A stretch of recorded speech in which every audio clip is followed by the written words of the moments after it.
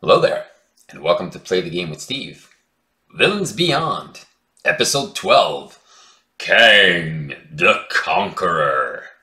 In this video, we're going to take a look at this very unique scenario and all its temporal mechanics. We are going to take a look at Kang and all the things that he is going to throw at us. We're going to take a look at his different stages and his different personalities or different personas that he will embody.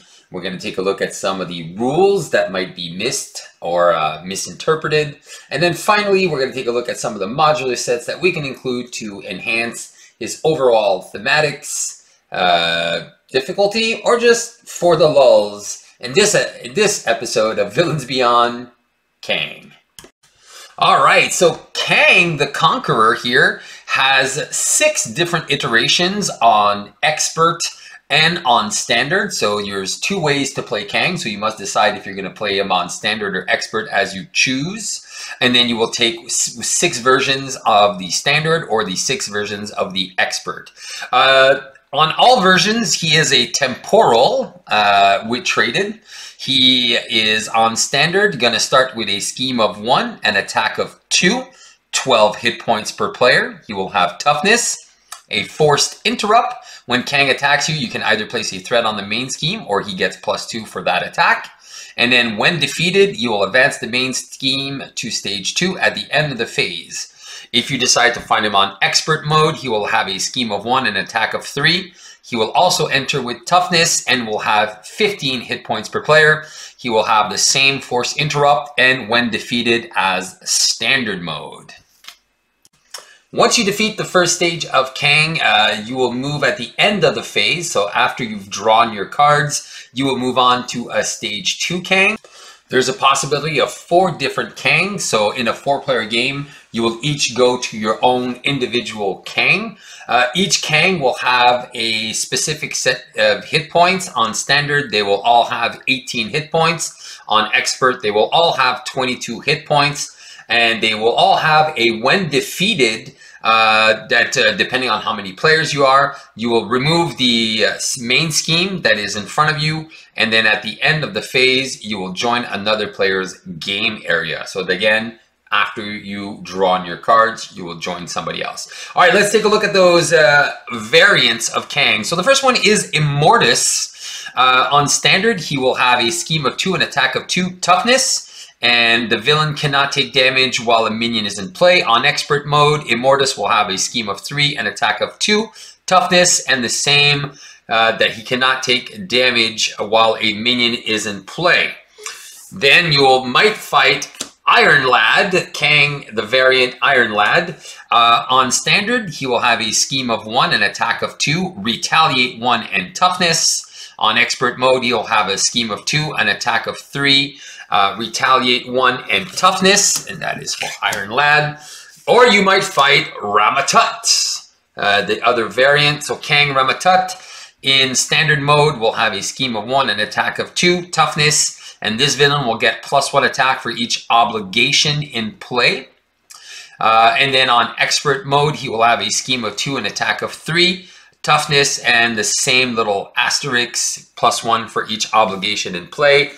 And then finally, you might fight Kang the Scarlet Centurion, and then he will have a scheme of 0 and an attack of 3, toughness, and his attacks will gain piercing on Standard, a scheme of 1, an attack of 4 with toughness, and again, his attacks will gain piercing on Expert mode. So one of these 4 will be your friend.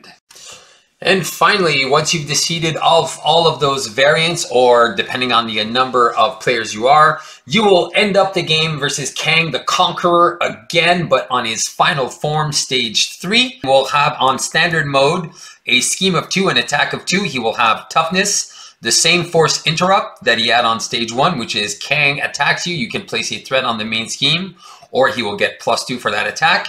And then when you defeat this Kang, the players will win the game, and he has 20 hit points per player. And on Expert mode, he will have a scheme of 3, an attack of 3, toughness, the same force interrupt to either place a threat or he gets +2 attack. And the same when defeated, you defeat this guy, you win the game at 25 hit points per player. All right, the main scheme has a setup ability.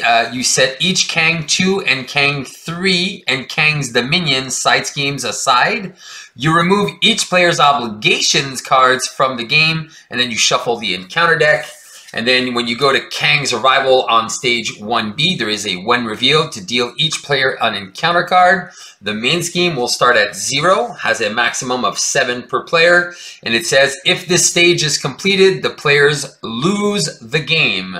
So you must defeat your Kang in order to move on to the second part.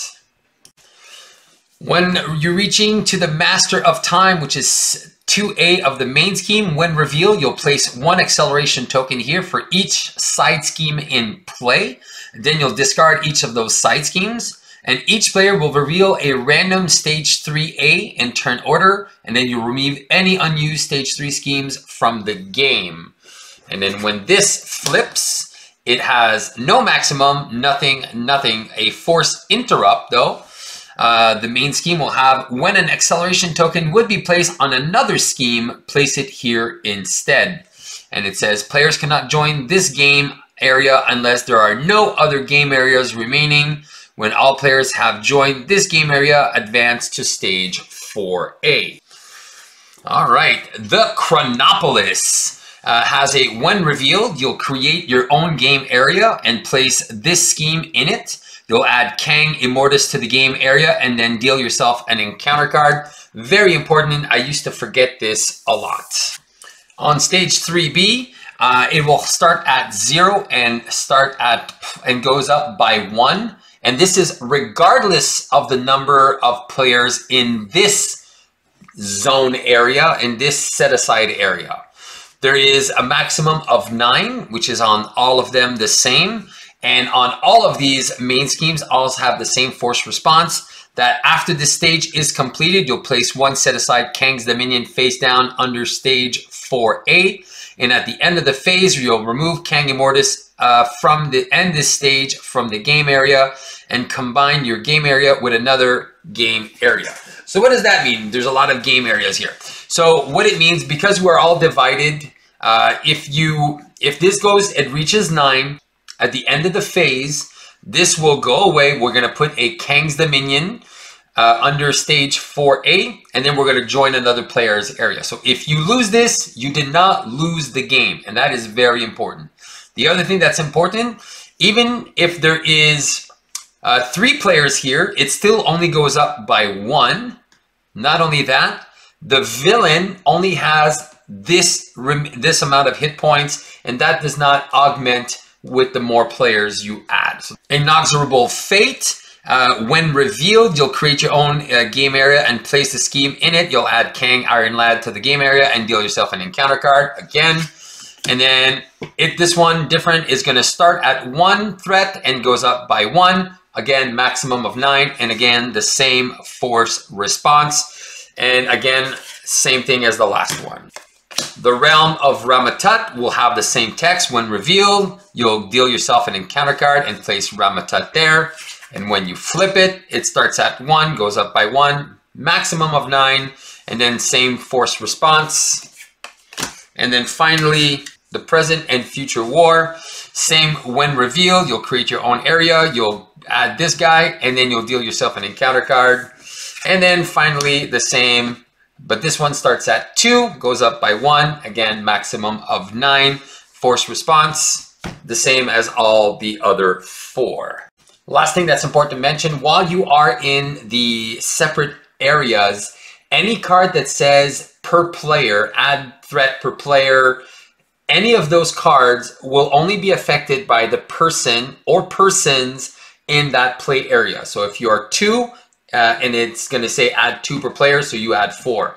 But if you're by yourself, even if you're in a 4-player game, when that side scheme gets revealed, it's only going to add, let's say, 2 per player. It's only going to add 2 because there's only 2 in that temporal zone.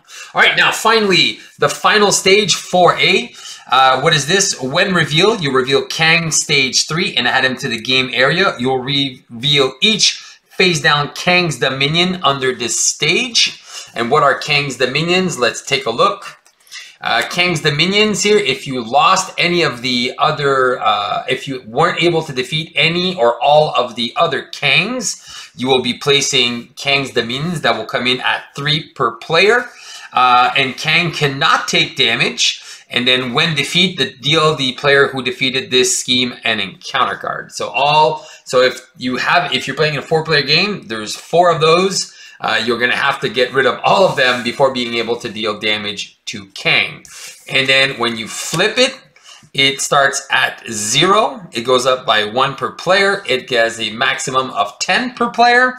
And it has a when revealed, each player searches the encounter deck, discard pile, and set aside area for their nemesis minion and puts it into play, engage with them, and then you shuffle the encounter deck.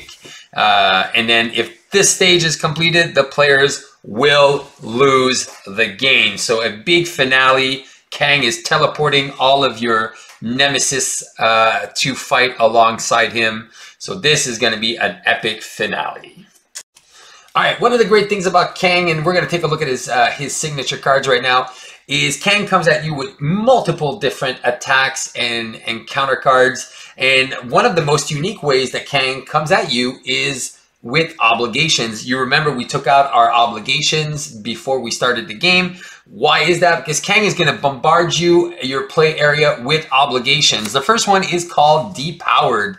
Now, all these obligations have the same temporal keyword. They are all alter ego actions. And this says you cannot play hero-specific cards. As an alter ego action, you'll have to discard a hero-specific card from your hand to discard this card. Then he will throw some weakened at you. And a forced response, after you use a basic hero power, take 1 damage. What is that? What is the basic hero power? So this is attack, thwart, or defend. This is a basic hero power. So remember, attacking, thwarting, or defending will deal you a damage. But if you go to alter ego, you'll be able to discard a physical resource from your hand. And this is not pay a physical resource. You must discard that. So this is very important. You need to discard a physical to be able to discard this obligation. Then we have the time travel hijinks. And this one's brutal. When revealed, you'll discard the highest cost card you control, then place it face down under this card. And as an alter ego action, you can discard a lightning resource from your hand. You discard this obligation, and then you discard each face down card under this obligation, and you just discard it to your discard pile. And then finally, the stolen memories. All right, and this is when revealed, you place the top 8 cards of your deck face down under this card. And then alter ego action, you have to discard a mental resource from your hand and discard this obligation, and all the cards that are under stolen memories will go to the discard pile. For the memories of a lifetime, recall, recall, recall. Little clarification, if you have less than 8 cards in your deck remaining at the time of this, when revealed, you will just put whatever the maximum amount of cards is. So if it's 4, it's 4. If it's 2, it's 2. If it's 1, it's 1. Obviously, you will just put the whatever amount of cards under the stolen memories, and then you will deal yourself another encounter card. But you don't reshuffle and then put more underneath. That's clarification. All right, then he comes at you with different side schemes. All right, the first one he's going to come at you with is Corrupted Time Stream. This starts into play with 2. There's a players cannot trigger alter ego actions, abilities on obligations. So while that is in play, you cannot get rid of those other obligations. As a when revealed, each player must either discard a random card from their hand or place 2 threat here. So that can be really brutal and hard to remove. Then he also has a pin down, which has a crisis icon. It says when revealed, you place 2 threat here for each obligation in play. So if you let them stack up and you're like, I'll just deal with him later, this might just end your game. So very, very dangerous. Then he has 2 copies of Rampage, and this has a 4 threat when it comes in. Rampage also has a when defeated, discard cards from the top of the encounter deck until a minion is discarded. And then you put that minion into play, engage with the player who defeated the scheme. There's 2 copies of this, and they also have acceleration tokens. So that's it for the side schemes. Let's look at his attachments. So he has 2 copies of Temporal Shield. That is a tech that attaches to Kang as a force interrupt when Kang is attacked. And this has to be from an attack. So overkill damage will work. You will discard Temporal Shield. You will prevent all damage from this attack and deal 1 damage to the attacker. Max 1 per attack. So what does that mean? So he can have both of these on him at any time. So let's say you attack with a character, an ally for 1, and then you would discard 1 of them even if he has 2 in play. And then the attacker will take 1 damage. Again, what did I mean? So let's say you have an attack of, let's say, 7 with overkill. You can go bypass this Temporal Shield with the overkill damage. Same for tag teams, which are not attacks. Anything that's not an attack that can deal damage. Plan B type effects, Yawnborn type effects can still deal damage to him, which is not an attack, so very important to know. The other tech that he has, and this is a very dangerous one, it is another tech weapon. It is the future weapon attached to Kang, and that gives him +2 attack. And when Kang attacks, the attack gains overkill, and this attack deals damage to a hero. That hero is stunned, and after this attack, you discard future weapon. So this one, you can still have 2 on him, but if he attacks with 2 on him, both of them will get discarded. Not like the Temporal Shield. Then he has 1 final attachment, which is Frozen in Time. You will attach this to your identity as a force interrupt. When attached character would ready, you discard instead. It also has a boost effect that says attach to your identity. There you go. So that is coming and freezing you no matter what. Then he has a few treacheries that are pretty nasty. The first one is Past Machinations. So this one will have Insight 1. You'll place 1 threat on the main scheme when this card is revealed. And then when revealed, each player searches the encounter deck and discard pile for a different obligation and reveals it, and then shuffle the encounter deck. Now, 2 things here that we need to clarify. If there's only, let's say, if you're in a 4-player game and there's only 1 obligation left, well, the first player will get the obligation and then the second player in turn order. And if there's none left in either the discard pile or the encounter deck, then you just revolve as much as possible.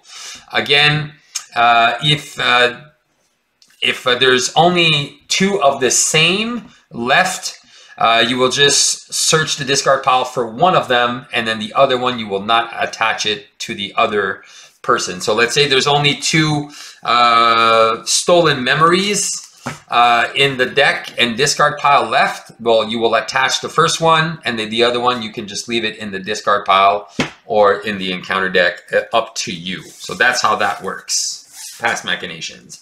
Then we have Manipulated Time Stream. When revealed, discard each event from your hand, and if no events are discarded this way, this card gains Surge. So that is really, really rough, especially if you're playing a character that runs a lot of events. Hi, Gamora, Ms. Marvel. Then we have the Time Travel Hijinks, and this one is another tough cookie here. Time Travel Hijinks is a card that has Surge. That means you'll deal yourself another encounter card.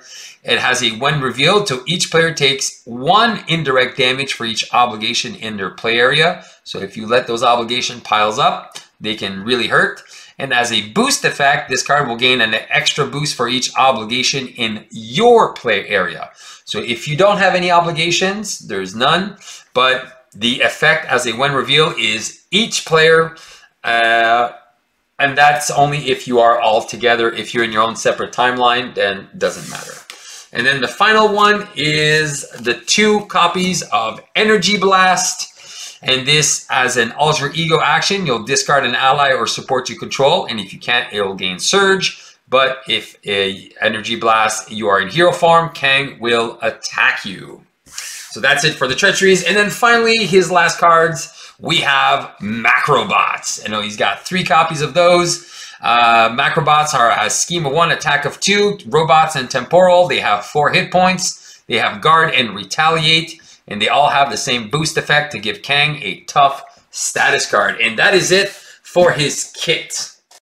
All right, now it's time to look at the ways that we can change up the modular sets to enhance the overall thematics, difficulty, and just the plain enjoyment of Kang. So the first recommendation, because Kang is master of the temporal stream, I really enjoyed the Future Past modular set that we got from Mutant Genesis that features Bastion and Nimrod. Again, these are characters from alternate realities and alternate future timelines. So this very thematically for me goes in. It also has a couple of nasty side schemes, the Bastion's Machination and Nimrod's Portal, and then finally the Nano Sentinel tech, which you go and find your Nemesis and add +4 hit points to him. So for me, this was very good because Kang is already doing that Nemesis thing. So now you go and search for him again. So it's another opportunity for your Nemesis to come back before the end. And the second modular set I would highly recommend comes in the Kang scenario pack, and it is Kang Master of Time. Not only it gives you another variant of Kang, but this time as a minion with toughness and villainous. It also gets +1 for each obligation in your play area, so he can become pretty powerful. He comes with a couple of more obligations called the Fear of Kang, which says you cannot attack Kang. That includes this variant and all the other iterations of Kang, so that can be pretty brutal if you have an attack focused deck. Has a few ancient grudges that allow him to attack you, and if he's not there, goes get the variant of Kang and puts him into play. Has the Light of the Chronosphere, Light of the Century Sphere, which discards cards when defeated to find a minion. And speaking of minions, we have a few time displaced soldiers that have Insight and Surge and deal yourself extra encounter cards. So this one is thematic and also a little harsh.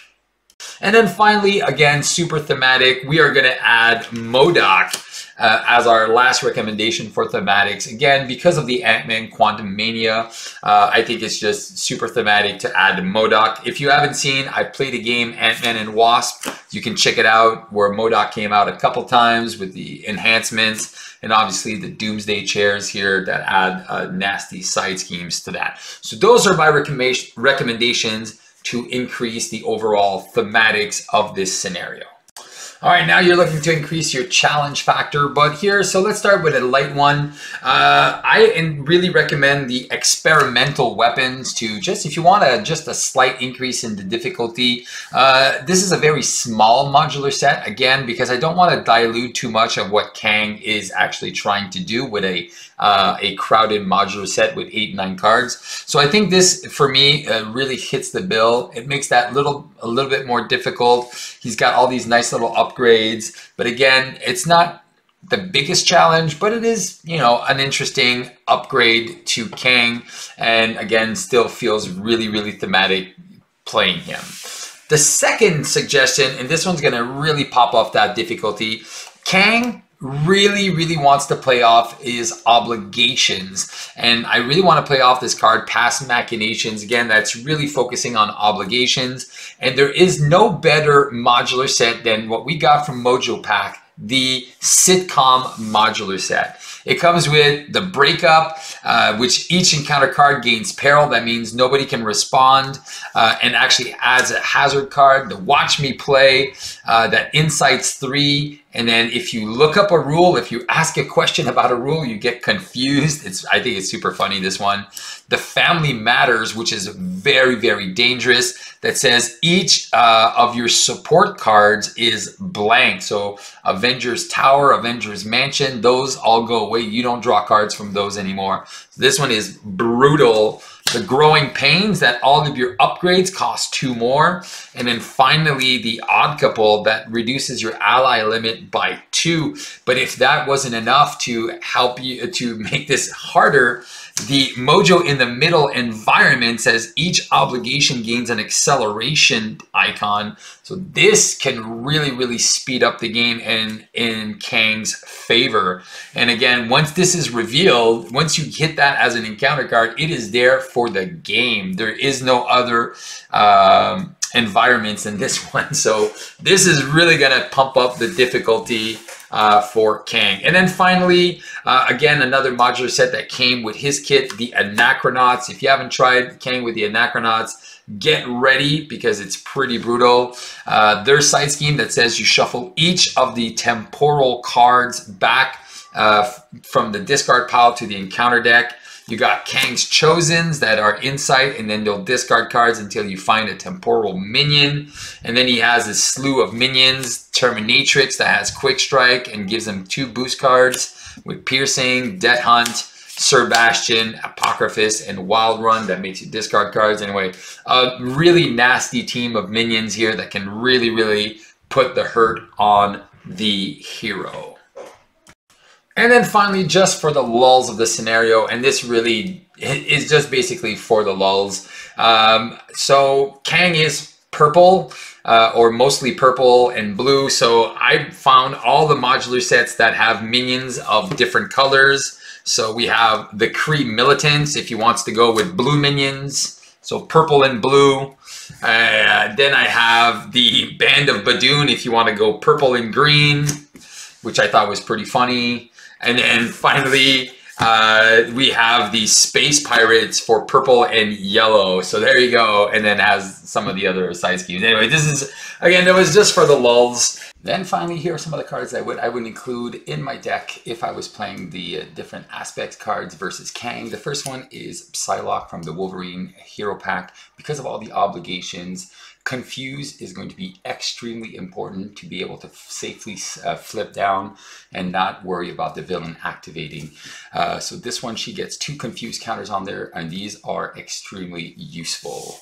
Then I highly recommend Black Widow in Protection. Again, she can use a mental resource to discard an advance or an ill-timed encounter card that you don't need right now. So very good. Then in Justice, we have Sonic Rifle and Concussive Blow from Miss Marvel and Venom. So these are, again, ways to confuse the villain. Again, super practical against Kang the Conqueror. And then finally, in Leadership, there's nothing. But in Basics, I highly recommend Professor X, who can thwart for 3 and confuse an enemy. And that's all for the suggestions. So this video has been going on already long enough, so I'm going to end it on that. I hope you enjoyed Kang. If there's any modular sets that you think are more thematic, more difficult, and more just funny, that you can just include, please share those in the comments. I did want to put the Infinity Stones because I thought that would be good, but since I already recommended it with Red Skull, I was like, I'm not going to recommend that one again, because again, variety is about the spice of life and about what I'm trying to showcase here. So on that note, if you haven't subscribed to the channel, please subscribe, put that little like button if you enjoyed this video. And again, just remember to have some fun and play the game. I'll catch you for the next Villains Beyond. We're going to go in the Galaxy's Most Wanted. Check it out later. Ciao, ciao.